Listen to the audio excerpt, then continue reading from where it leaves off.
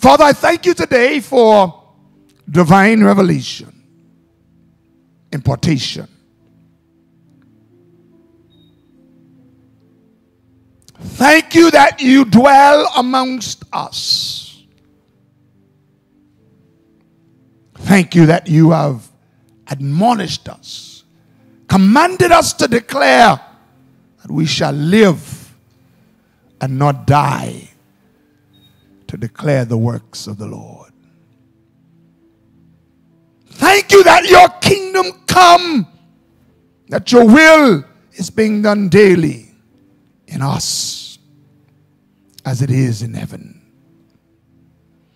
Father, on this Easter Sunday, this season that we celebrate the foundation of our Christian faith, help us, O God, to always live and declare the gospel in every sphere of our existence. Now, Father, give us revelation afresh. Help me to speak as you speak. And when you have done speaking for this time to us, help me to be still and take my seat. Because it's about you and you being glorified. I bless you now and I honor you. Father, just in case, forgive me. If there's any sin in my life, forgive me. Help me, O God, to always be sensitive to you and to bless your name. In Jesus' name we pray. Amen. Let's go into word. Logos, eros, not eros, zoe, rhema, whatever it is for you today, let it be. Luke the 24th chapter. Would you stand to honor God, please, as it is our tradition, a good tradition. He is the word himself, the living word. Luke the 24th chapter, verse 1 through 12. We want to read this together. And I sometimes ask you, let's read together. And I don't hear you all. Let's read aloud. Faith cometh by hearing, and hearing by the word of God. And if you can't read, tell someone to read for you. Let me hear it for me while I hear. All right, but let's read together. Luke the 24th chapter, reading verse 1 through verse 12. Amen? Hallelujah.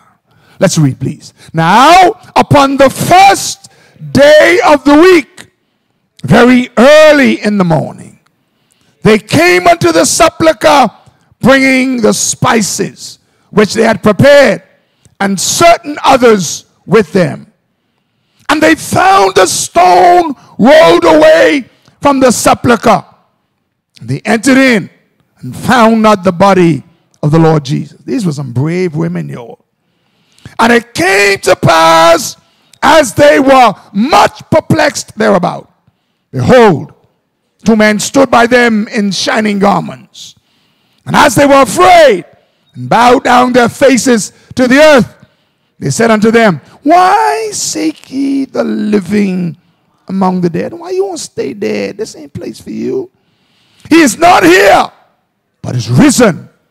Remember how he spake unto you when he was yet in Galilee, saying, the Son of Man must be delivered into the hands of sinful men, and be crucified, and the third day rise again. And they remembered his words, and returned from the sepulchre, and told all these things unto the 11. Judas is now dead, and to all the rest. It was Mary, the one who was considered the voice. God gave her the best message. That's why you can't cast people off. It was Mary Magdalene and Joanna and Mary, the mother of James, and other women that were with them, which told these things unto the apostles. Now hold it. The apostles are supposed to be the leaders. But the women's them bringing the message to the leaders them. Because the leaders them hide. Anyway, let me leave it alone. And their words seemed to them as idle tales, and they believed them not. Look at Peter, big bad Peter. Then arose Peter and ran unto the sepulchre. And stooping down, he beheld the linen clothes laid by themselves, and departed, wondering in himself at that which was come to pass. God's word is blessed. We declare, amen, amen. I speak a life-flowing word into the atmosphere, into your spirit today as you receive, that will change you and I for the better. In Jesus' name, amen. The foundation of our Christian faith and the hope of our existence and for the future is based on the reality that Jesus is alive and his tomb is empty. From the topic, the power of the empty tomb. The power of the empty tomb. In all other religions, followers are still visiting their tombs, bringing flowers and bringing gifts to appease their God. When I typed these notes, I typed their God in small g. Trying to appease a God that cannot hear, God that cannot see, a God that cannot do for them what needs to be done. I refuse to get myself involved in legalism or in discussion, missing the main point. This is not about what day to worship. This is not about what day he arose. This is not about some legalism. That's why the devil has the church many times distracted. The fact is that Jesus arose again from the dead, or rose from the dead, and the tomb is empty. It could have been Monday, Tuesday, Wednesday, Thursday, Friday. The day doesn't really matter. What matters is the tomb is empty. Hallelujah. And because the tomb is empty, we can rejoice today with a hope that because the tomb is empty, that we have life, and we have life more abundantly. Look at what it says here on that first early Easter Sunday morning. Jesus, the Son of God, rose. And this was interesting. God gave me, he said, let's understand this, because there's some folks going to miss it. The natural sun had not really risen as yet. God's going somewhere. It said it was when it began to dawn. You all ever seen the sun burst forth just when the darkness is there and the sun bursts forth? God said, no, let me show you the implication here. He says, the natural sun wasn't even up in the sky yet, but the spiritual sun was born to remind us that because the tomb is empty, all power is given unto me in heaven and in earth. When you recognize the power of the tomb, you recognize that you can live a victorious life every day of your life. Because with the Bible, there's a song that says, with Jesus in the vessel, you can smile at the storm. I know I'm going way back, but at the end of the day, the Bible says, okay, let's go Bible. Greater is he that's within you than he that's within the world. My foundational belief is because the tomb is empty, I can live in a world that's crazy and still live a victorious life. Amen. You got to understand that. Deity. I'm laying a foundation here. The God of glory had fulfilled his purpose on the earth. And it goes a bit further. Grace had been completed, and now creation groaned because it could not. As I studied this text, I understood just a little bit in my mega mind. I said, God, creation could not contain the God of glory. When he said before he went down, he says, no man takes my life. He says, I lay it down and I raise it up again. I would even try to imagine when the earthquake began to happen, when things began to shake, when Jesus now turned from man back into deity. The whole creation began to groan because the tomb was empty. It could not contain the Savior of glory. God help me here. Deity, y'all. God burst forth, and the grave could not even hold him down. God broke forth, rather. It wasn't even about the grave. He was saying to himself, as I studied this text as the body, I was wondering where Jesus went. And the Bible says he went down into the earth. And on the third day, Jesus told himself, I could imagine for a moment, he told himself, okay, it's time for me to come up because I've got to go back to the Father in heaven. The tomb is empty. Why? Because when the God of glory exhibited his power, he said, I'm going to rise again so that every person that had death in their life, when you come to the place of your existence where things seems to be dead, that you can call on the God of glory and he will cause that which is dead to live again because Jesus is alive. Amen.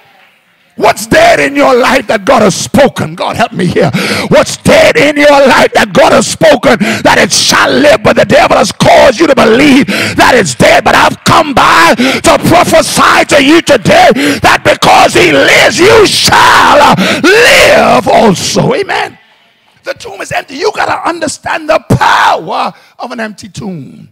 Because it signifies that God has fulfilled the purpose of why he came, so that he can die that we might live. That's why I say to you, stop talking death over your life. God came that we might live. He died that we might live. He took on sin that we might live. God took on everything that is bad so that we can have that which is good. God took on our sickness so that we can be healed. God took it on. That's why the tomb is empty.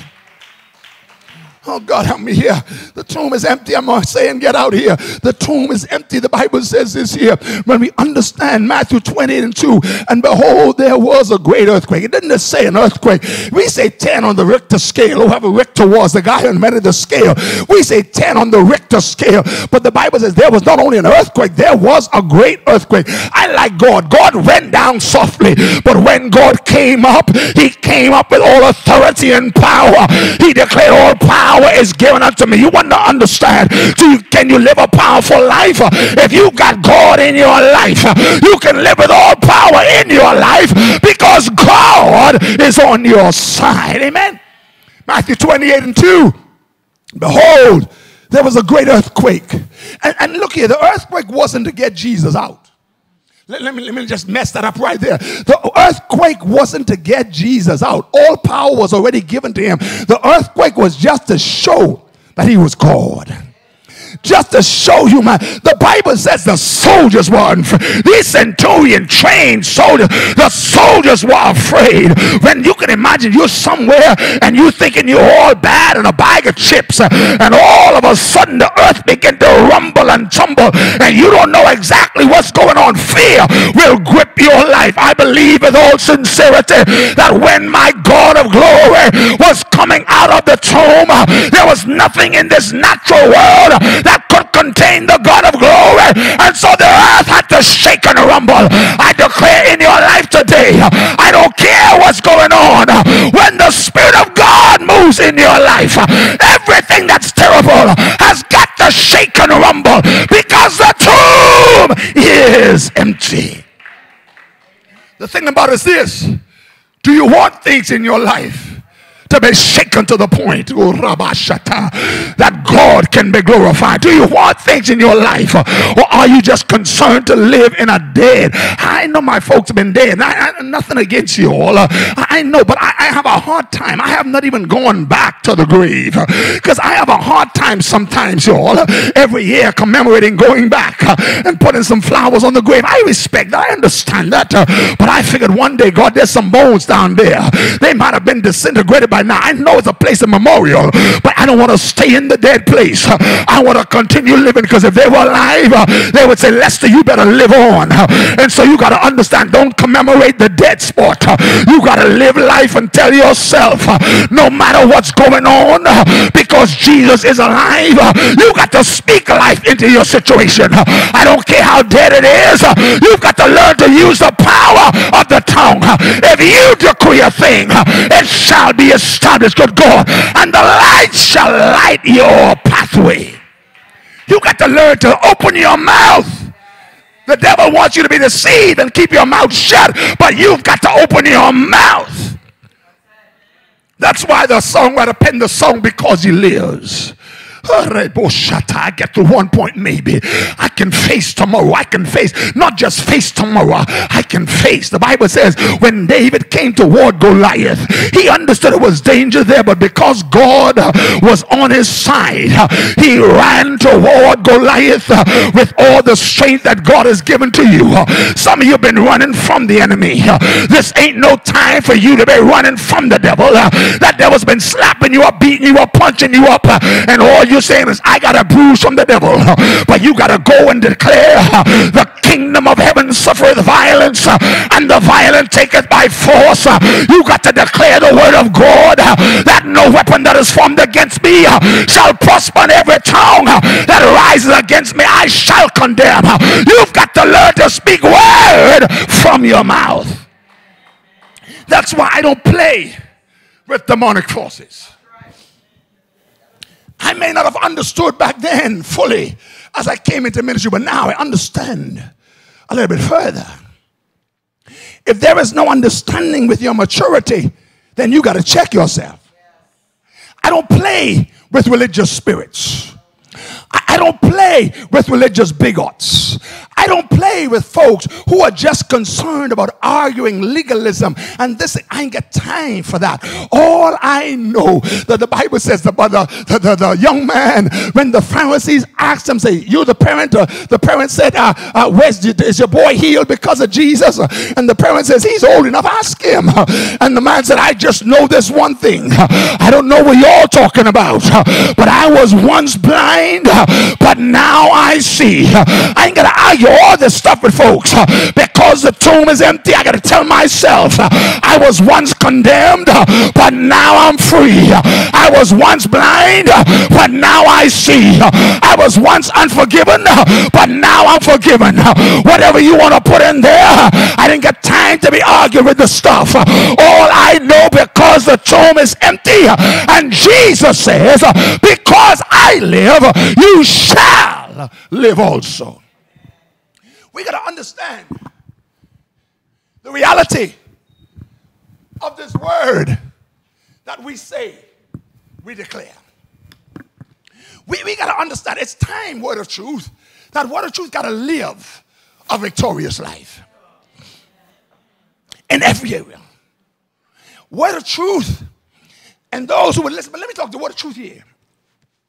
You can't go on the traditions of life. You got to say, God, I need fresh oil.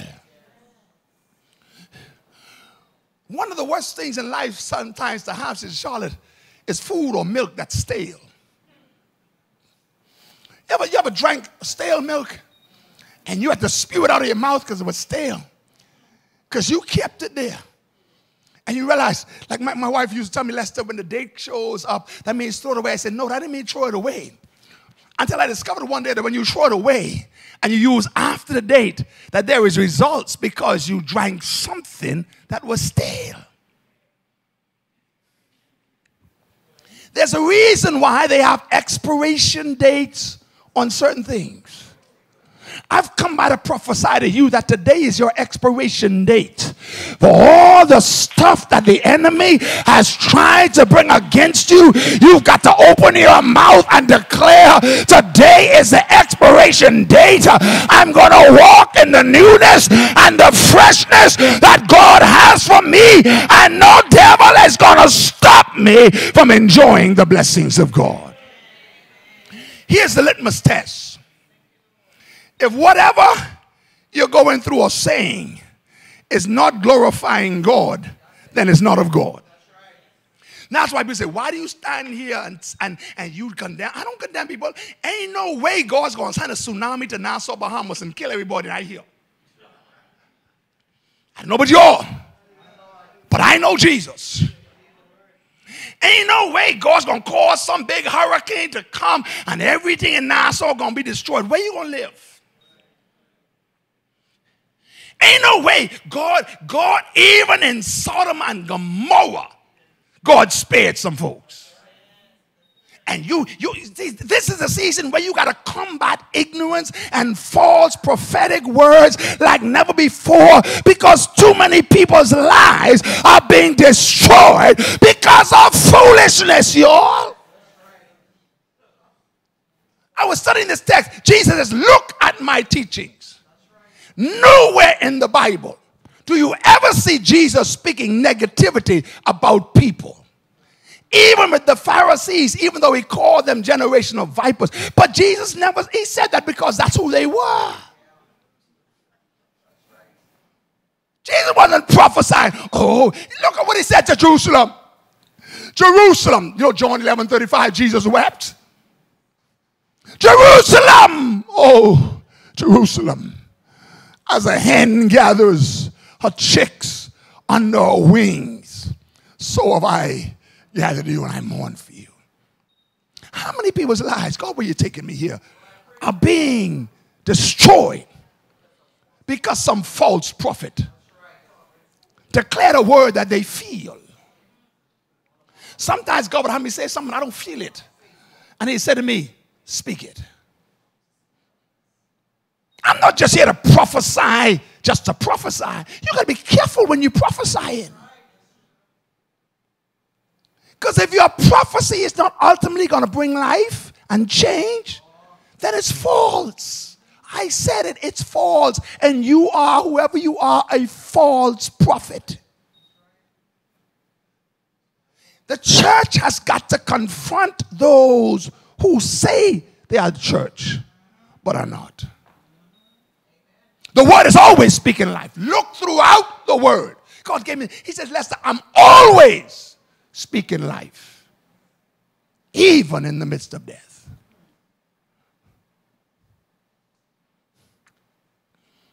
The tomb is empty. The power of the empty tomb, God gives me the ability to confront falsehood. One older lady came to me, told me she was some prophetic lady. And then told me, God say, I see you backsliding. I said, demon, shut up. God told you that he see me backsliding? And then God would always expose the devil. Because when I said that, then she started arguing. And I just went click.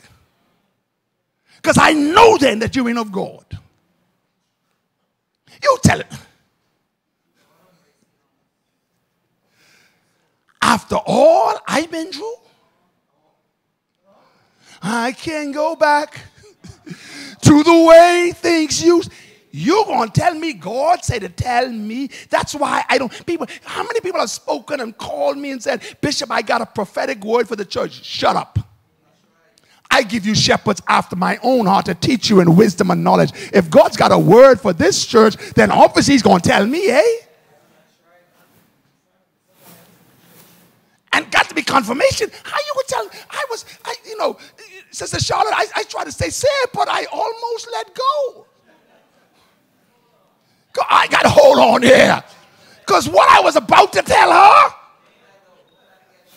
I remember she is older than me. Because Vanessa, what I was about to tell her and then repent. And God said, no, you might not have an opportunity. Don't let the devil sway you. You know, that thought is one thing. Because a lot of us think about some things. But see, when you hunger, when your thought lingers, a thought ain't the wrong thing. But when you linger on that thought and act on, because the more you linger, see, I tell folks all the time, the power of the empty. God gives you the power to live right. We have eyes. You could see some things, but you ain't got to dwell there. You better sing the song, Dwell, Holy Spirit, Thou art welcome. Dwell in me right now. The power of the empty tomb gives us the ability to live a word-based life. Everything I do is because of word.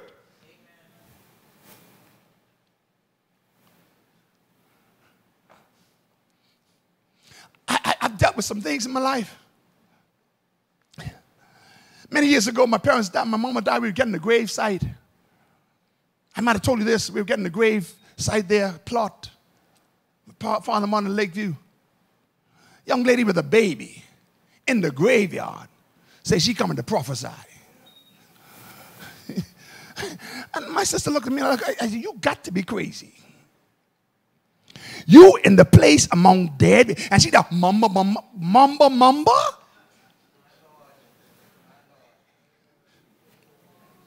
Anybody can speak it on la la la la la la. You go say la la la for a little while. But see, look at the devil. She had and I'm saying to myself, God touch this young child. She had a baby in the graveyard. And when she left, the owner said, yeah, she always here. She kind of. But call in the name of Jesus. And some people would say, oh, that's a word in the graveyard. When Jesus spoke in the graveyard by Lazarus, life had to come. You can't stay in death where life is. There's 3 instances where resurrection happened before Jesus. When God raised the widow's son that was on the pier barrel from the widow of Nain, and he raised her son, the people were hollering and crying. Jesus said, slow down, y'all, slow your roll, slow your roll. He touched the bear and said, look, you get where the coffin is. He said, stand up, rise up. That's one. The second one, he said, Jairus, these people need to go because they only making noise right here. He said, Tabitha, what's the Kuma is the Latin? He says, daughter, arise. The third time, God solidified it. 4 days. Mary said, Martha said, Lord, if you had been here. Woman, you don't know who in your presence. If you had been here, our brother Lazarus would not have died. He said, don't you know I'm the resurrection and the life? Let that sink in. You want, but your dead situation, don't you know that God is the resurrection and the life? And that your brother shall rise again? Yeah, I know God is going to rise again, but in that day, Jesus said, hold it a minute. Take me to the grave. Take me with it. Take me with it. And people were kind of trying to run to try to find out what Jesus is going to do. See, Jesus don't have time to waste with foolishness, you know. When Jesus understands his purpose, and we ought to understand our purpose, we cannot be distracted by those who are crying because they paid to be crying, or those who are the naysayers. We've got to speak the word. Child of God, don't be distracted by the enemy. Stay focused. Lazarus, come forth. The Bible says he spoke with a loud voice, eh? I guess so that those naysayers could hear too. Sometimes you got to play crazy when you speak in life and speak with a loud voice. Right? Lazarus, come forth.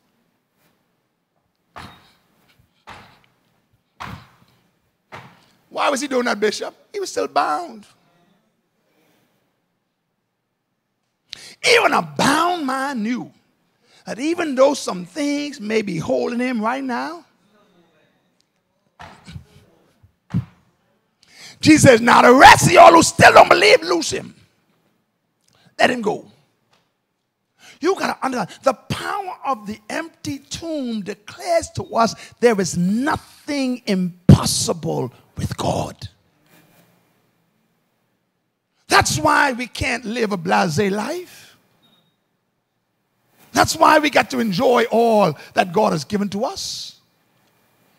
Jesus said, I've come that you might have life and have it more abundantly. Jesus gave up the ghost with an earthquake. He arose with an earthquake to give humanity another glimpse of his power.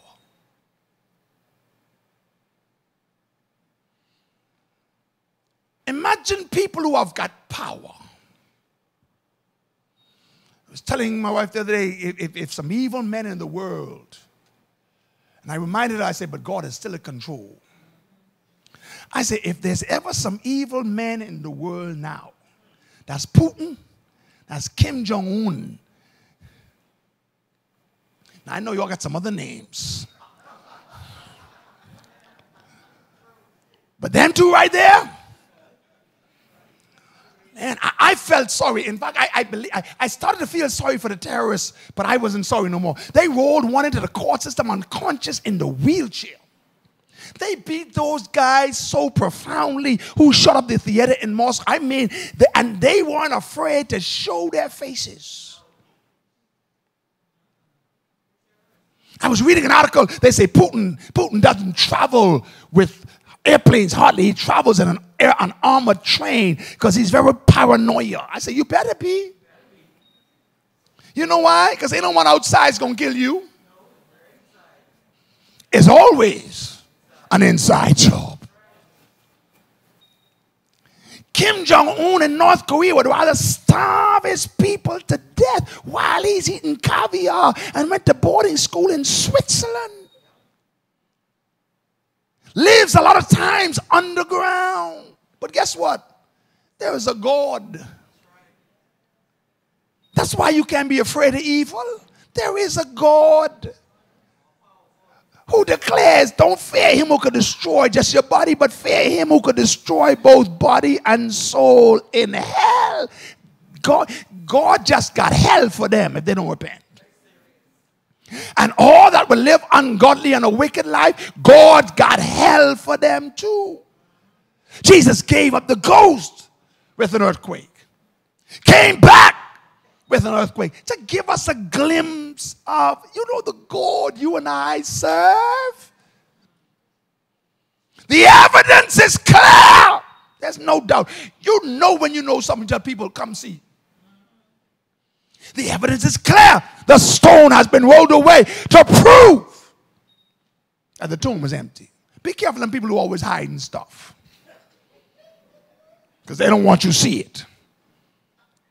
They saying that, nothing against my Muslim brothers, but when they go to Mecca or Medina and they get this big stone right there, they say, yeah, it's in this, this big thing. They go worship the shrine. They say it's in there. What's in there?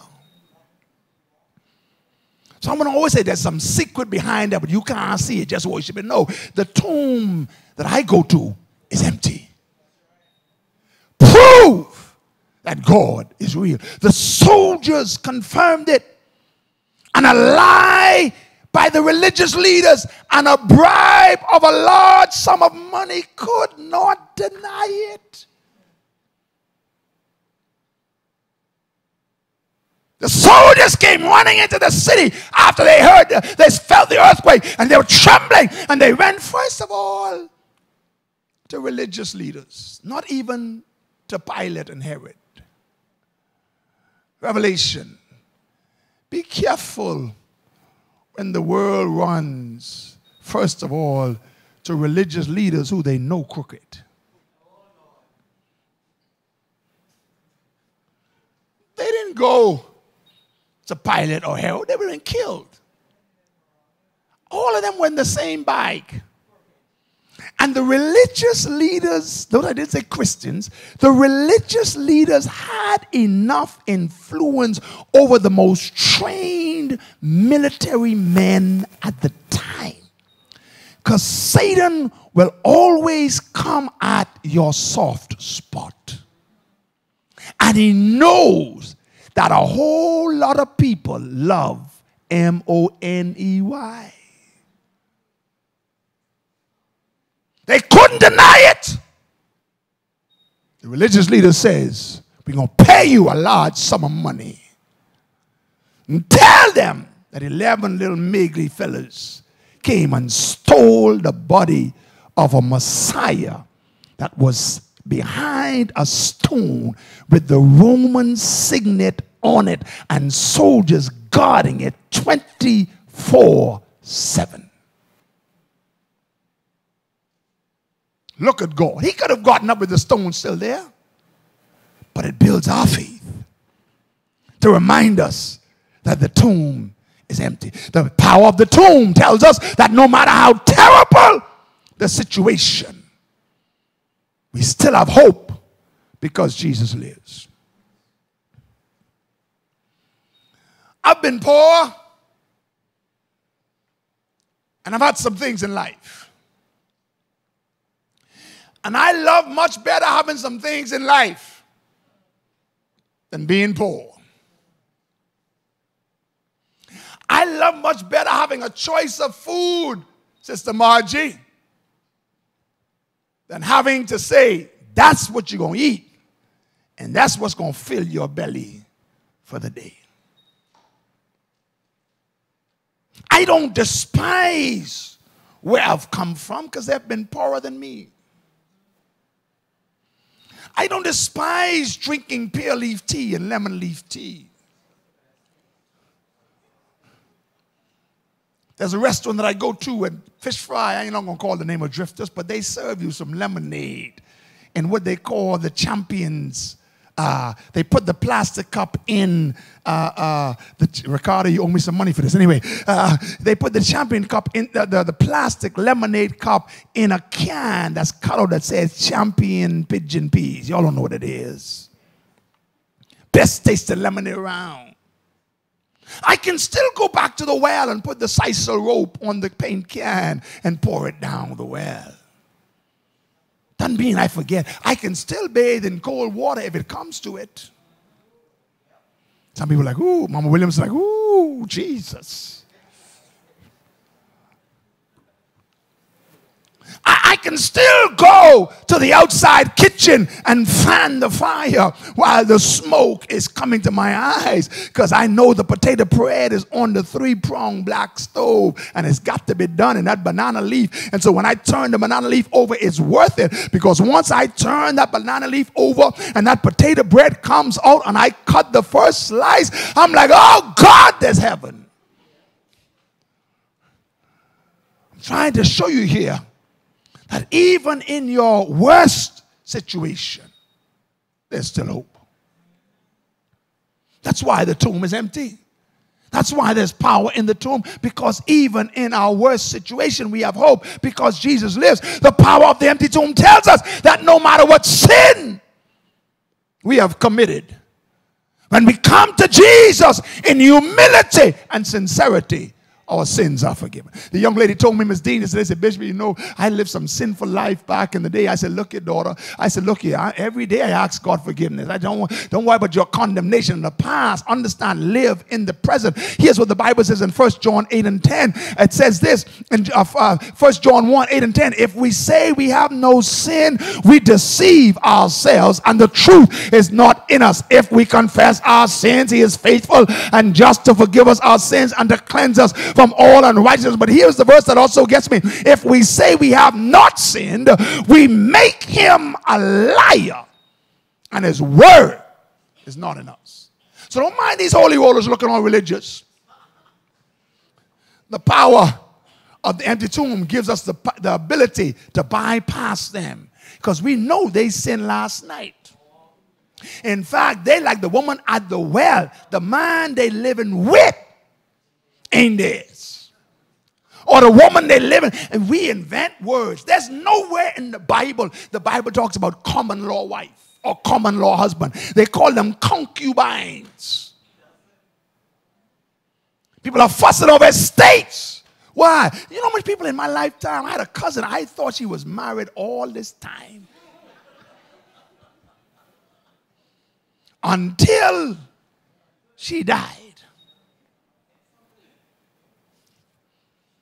And then they said, Lester, you don't reckon no, they ain't married?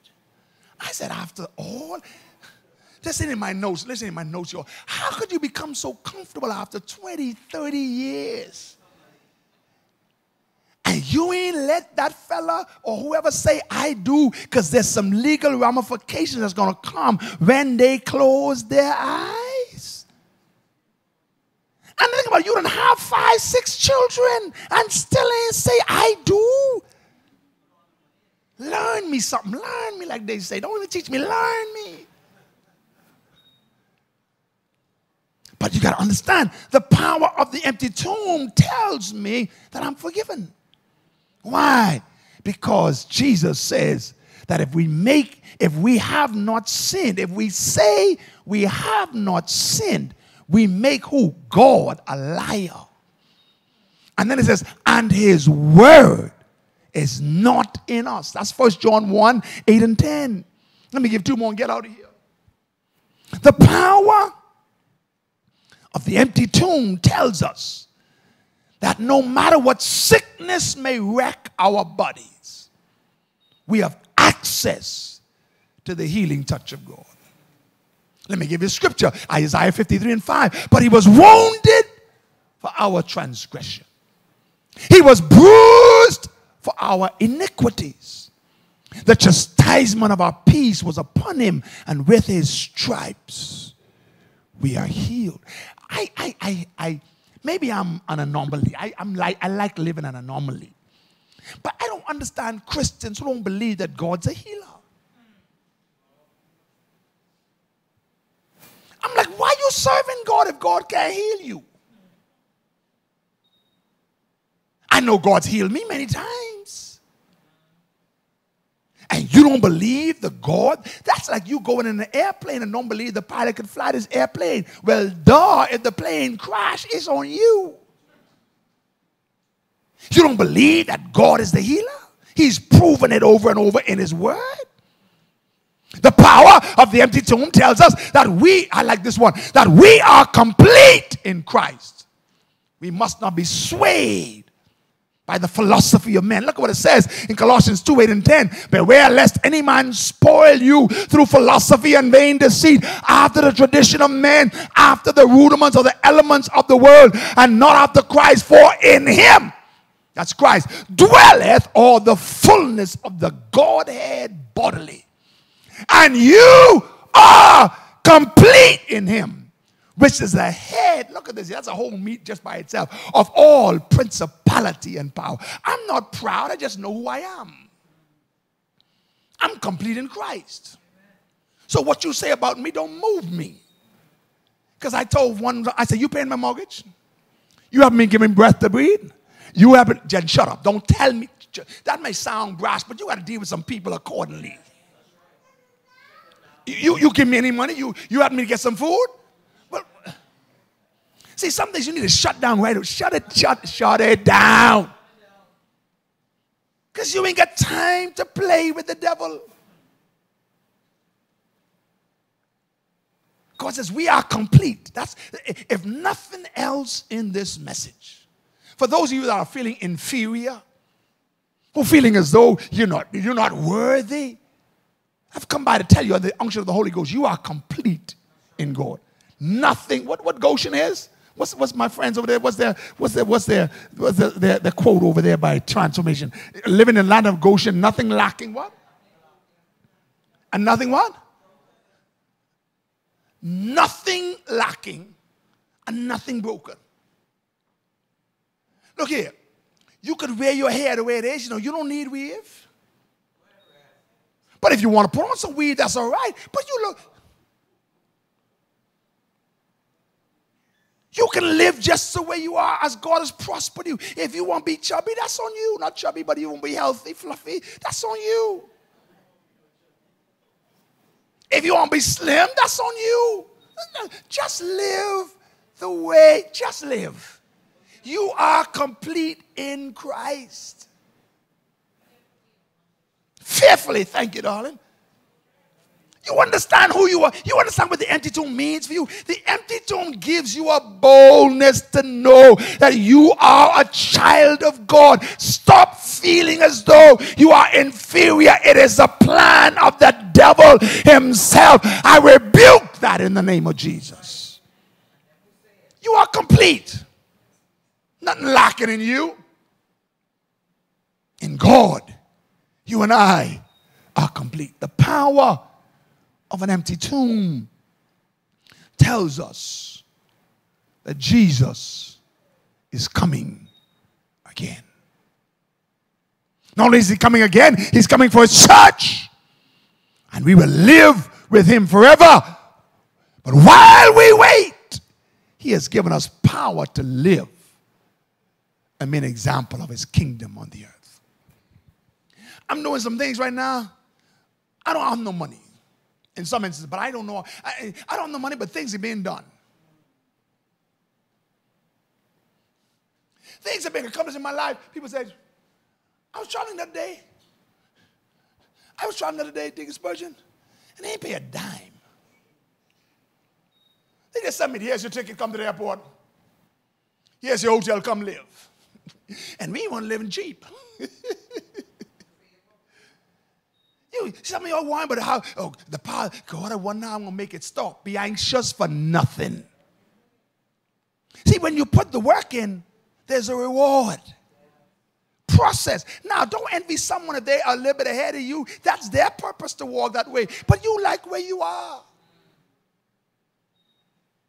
I don't envy anybody because I don't know what they took to get where they at. God's coming again. That's the whole reason why I live. God is coming again. And I'm going to get caught up on some foolishness. The empty tomb tells me I've got to prepare myself.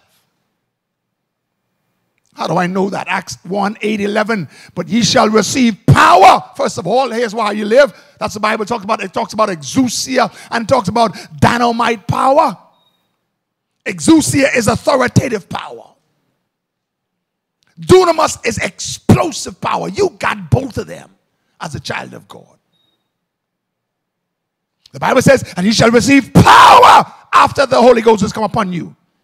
And ye shall be what? Witnesses unto me, both in Jerusalem and in all Judea and in Samaria and unto the uttermost part of the earth.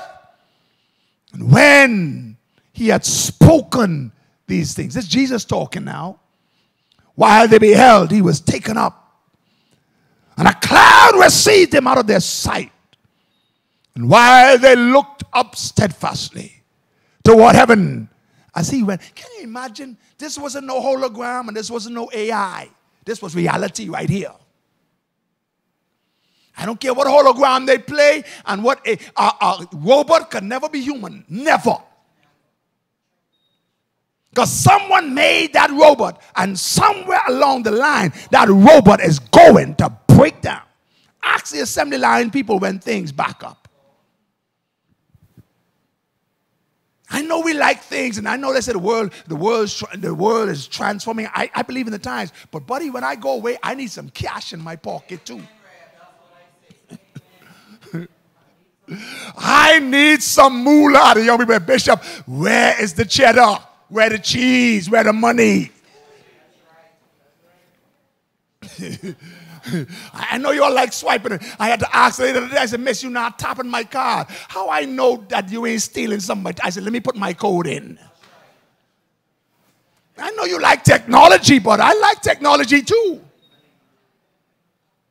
But still give me some cash. Because somewhere along the road, some people don't take. The woman said to me, we don't take card here. Do you have cash? I know you're technology people. I understand. I ain't going in no driverless car. Let me drive. Because it's proven that a lot of them already crashed. I know you're like battery operated, that's all well and good, but it's also proven that when they get in some heavy water, they stall out. And guess what? Ain't no electric. If I got to drive 6,000 miles, there ain't some places where electrical pump and things are. So it means I can't even go off course. At least with gas, I can go and explore or hybrid. That's right. I ain't against your technology, but buddy, give me some cash. Ooh, Jesus, help me here. When Jesus arose from the dead, there wasn't no AI there. When he went up into heaven, the Bible said they saw him going up.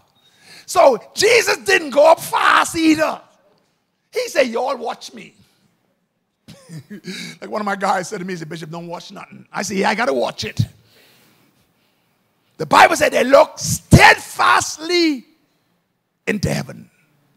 Jesus went, and I can imagine the music was playing probably. Doo-doo-doo-doo-doo-doo-doo. No, ain't no music was playing. It was just Jesus. As he arose, they were like, he's really gone. He said he's going to leave us, but he really gone. And then everything came flooding back. They said, man, he really is the Son of God. That's why the church was revolutionized. And look at what I like Jesus. Jesus always has a comeback. Look at this here.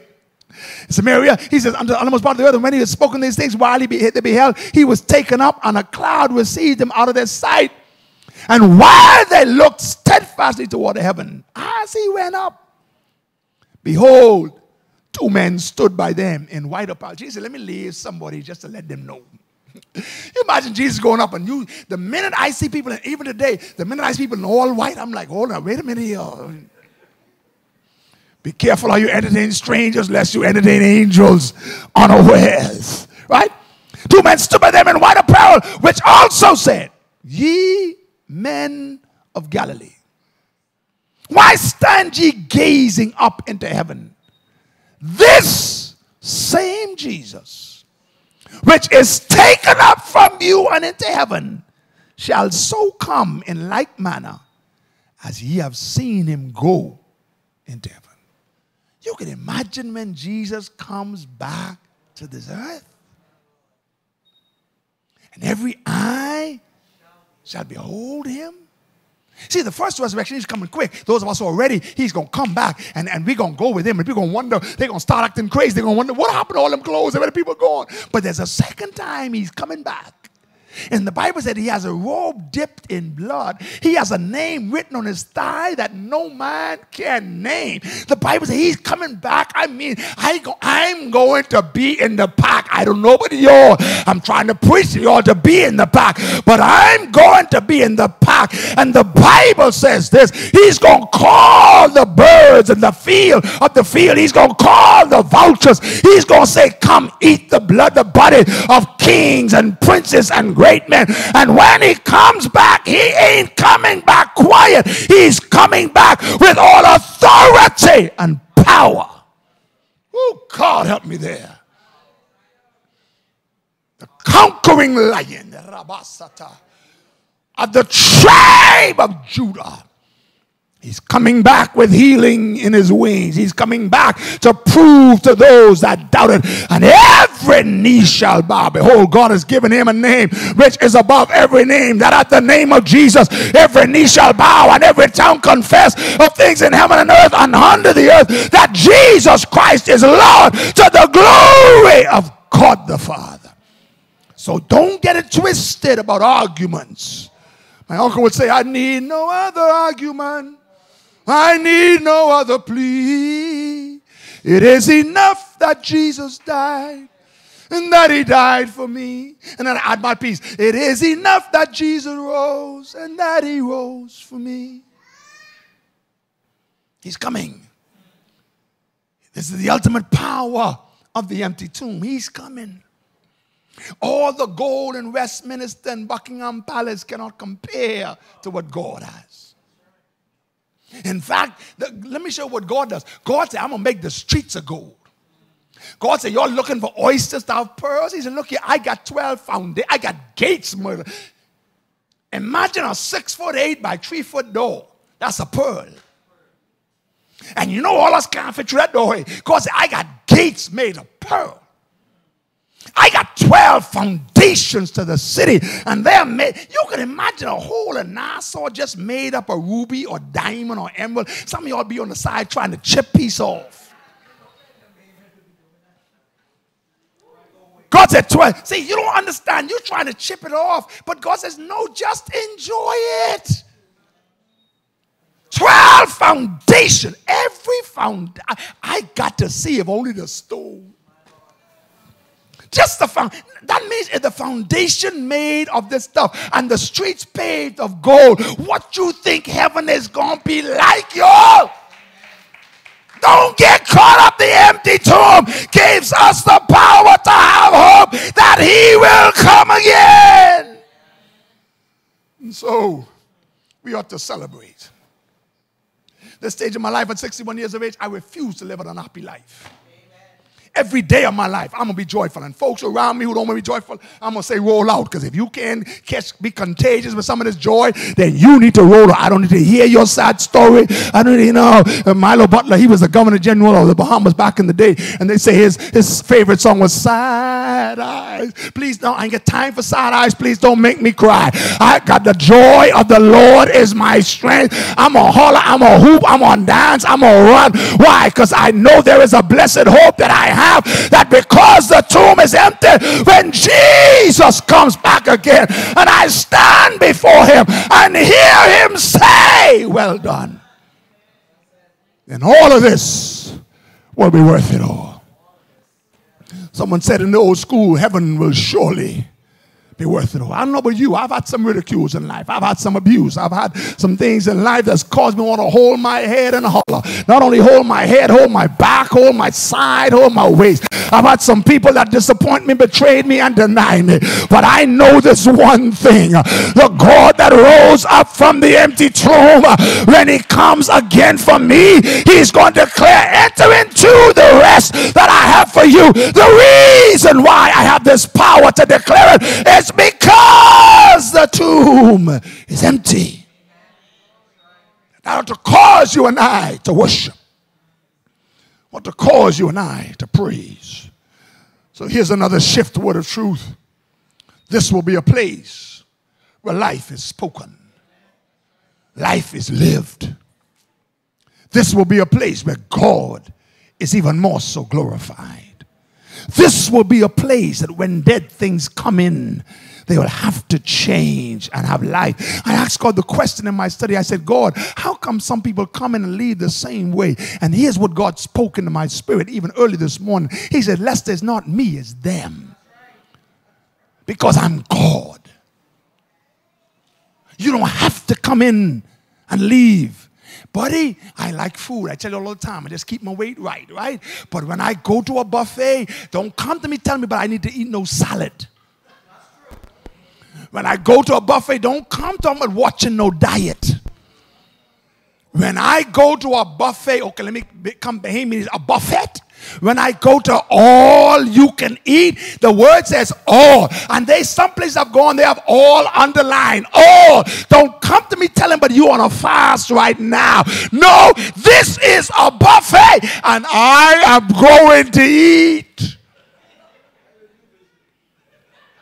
And I might start, when I used to go to the place across the street, I started with the cookies because they were so good. I'd eat the cookies first, the big round, oh Lord help me, we gonna have some of that today? Okay, yeah. And I start with the cookies first, then go back to the food. And then I gotta end up back with some cookies and put a little ice cream on the top. And people say, you gonna eat all of that? I'm tired of you telling me you gonna eat all of that. Just let me eat for a moment and enjoy it just for a moment. Can I please just eat in peace one time? I ain't calling my wife's name. I ain't calling the name. Only one time. Just let me go somewhere where I can just eat. And I don't want to go taking Spurgeon. I'm closing the power of them too because it gives you laughter also. I don't want to go with a belt pants. I want to go in one of them sweatsuit pants. I'm gonna go one of them sweatsuit pants where they allow it to stretch just a little. Just let me eat in peace just a little bit, y'all. There's some days I couldn't even spell caviar. I had it one time. I don't like it because it tastes take me back to the group of then. I know you like the can. The bishop had started. Some of this stuff started at least $2 trillion a can. I said, that's all right. You can eat that. Just take me back to what I know. He says, Bishop, when some of this caviar run up to $10,000, I said, $10,000? You could eat that. Just give me, The power of the empty tomb gives us the ability to live an abundant life. How are you living your life today? Because of the empty tomb. I have come that you might have life and have it more abundantly. That's what this empty tomb is all about. Power. Power to live. What's living for you? Right now at this stage of life, Elder Sister Patty, Living for me, just take me down the Mangrove Key right there, by the fish hole, down Little Harbor, and let me put on some Crocs or whatever, and let me just sit by the sea. Let me smell some sea breeze. Now, living for you might be different. Living for me might just take me down to Lisbon Creek. Let me walk the sea and just smell the fresh air. What's living for you? It might be different for you. But the empty tomb gives me the ability to live. That's why we celebrate Easter. This ain't about no Easter eggs. In fact, look here, look here. This ain't about no Easter eggs and no hunting. That's not Easter. That's some man-made fallacy to try to impress something different than Easter. Easter is about the risen Savior, the creator of the universe. Give him praise in the house. Hallelujah! The power of the empty tomb. On this Resurrection Sunday, as you've come, whatever is dead in your life, if you don't know Jesus Christ as Lord and Savior, then your life is dead because you're spiritually dead. But this is your opportunity to have a life abundantly. And all you've got to do is believe, receive, confess with your mouth.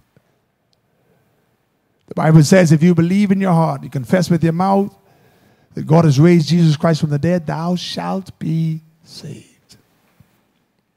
This is your moment. This is your time. 84,600 seconds. This is a now second. Father, in the name of Jesus, I pray for those that are unsaved. I pray for those that don't know you as Lord and Savior. Even in this now moment, for your word declares now is the day of salvation. Let them make a now decision to follow you as Lord and Savior of their lives. Father, because we know that not only did you rise from the dead, but that you're coming back for us, those who are ready to go with you.